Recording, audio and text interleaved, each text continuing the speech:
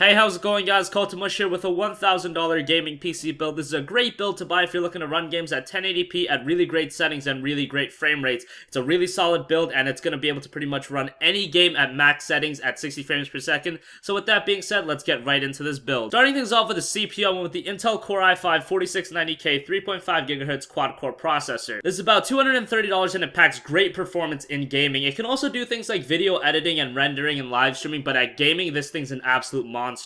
The K in the 4690K obviously signifies that you can overclock this CPU, so if you want to pick something cheap like a Cooler Master Hyper 212 Evo up, you can get this CPU all the way up to, say, 4 GHz, and you're going to get even more performance out of this CPU. But this is just a great CPU, and at gaming, this thing's a complete monster. It's going to run through any game if paired with a good graphics card, which we have in this build, so this is a great CPU for this build. Moving on to the motherboard, I went with the Gigabyte GA-Z97X-SLI ATX LGA1150 motherboard. This motherboard isn't crazy expensive. It's $115, which is a decent price, but you're getting a lot of features out of this. You can go for an SLI configuration if you want. It's got 4 memory slots capable of up to 32 gigabytes of RAM if you want, and like I said, it's got Crossfire and SLI support. It's a motherboard from Gigabyte, and they have a decent warranty policy, so this was an all-around winner in my opinion. And since it is Z97, you can overclock on this motherboard as well, so this is just a great motherboard, highly recommended. Like I've said in the past, Gigabyte has a lot of great motherboards, and this one definitely falls in line, just loaded with features and at a relatively good price of $115. Moving on to the RAM, I went with G.Skill Ripjaws X Series 8GB, 2.4GB sticks running at 1600 MHz.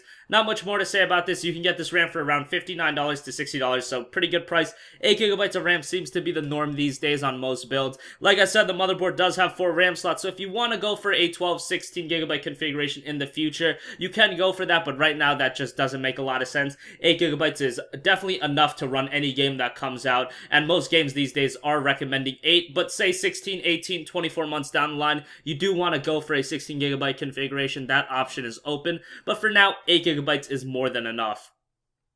Moving on to storage, I went with the Western Digital Caviar Blue 1TB 3.5-inch 7200 RPM as your mass media device. You're going to store all your big games, your movies, your pictures, all your mass media onto this hard drive. For the SSD, I went with the Kingston HyperX 3K 120GB 2.5-inch solid state drive. This SSD is stupid cheap right now. $70 for a 120GB solid state drive is stupid in my opinion. It's just a great deal, and Kingston HyperX 3K, yes, it is an older model, but it's still really solid. On this SSD, you're going to keep your OS and your key applications and games. Games like Battlefield 4, Skyrim, those games tend to have longer load times, especially Skyrim. I've noticed if you keep it on an SSD, those load times get shrunk in half or even more in some cases, and the OS is going to boot up a lot faster. The SSD is just going to keep your PC running a whole lot smoother, but you're still going to have the Caviar Blue 1TB for all your mass storage, since at the end of the day, 120GB is not enough. Moving on to the video card, I went with the MSI GeForce GTX 970 4GB twin Frozr video card. It's around $330 right now. Great GPU. The GTX 970 is an absolute monster.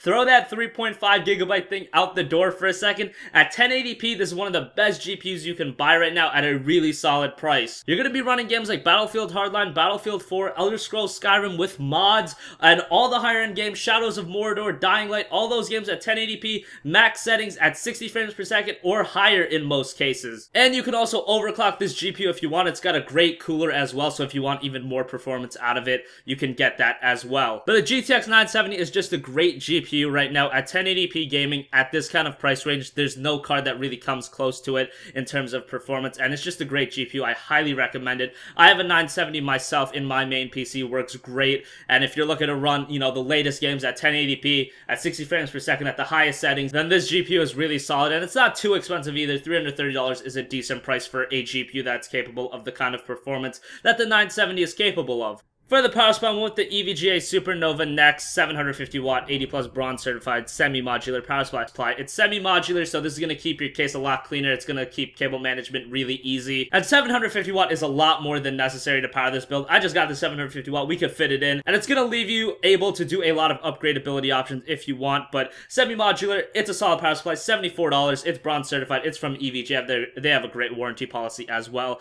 Really solid power supply. You could even get like a 650 or 600 watt power supply if you want. I just got the 750 watt since this was something we could fit in. So it's a solid power supply, and it is semi-modular, which, like I said, it's going to keep the case a lot cleaner. Speaking of the case, and finally for the case, I went with the NZXT S340 white ATX mid-tower case. This is an awesome case for around $65. It's got a real clean look to it. I like it. It's simple. It's got the side window, which I know everybody, that's subscribed to me absolutely adores. So this is a great case for $65. NZXT has a wide array of great cases, and this one definitely is one of them. It's got a lot of room for upgradability. It's going to keep cable management real well with the semi-modular power supply that I picked for this build as well. And it's just a great case. A lot of ventilation, a lot of room for cooling, and looks really clean, and the side window, of course, is one of my favorites. So this is a great case from NZXT, the S340, for around $65. Thanks for watching this video, guys. Remember to hit that subscribe button, like this video, comment with your requests and questions for future videos. If you guys have anything to say, leave them in the comments down below. I read every single one of them, so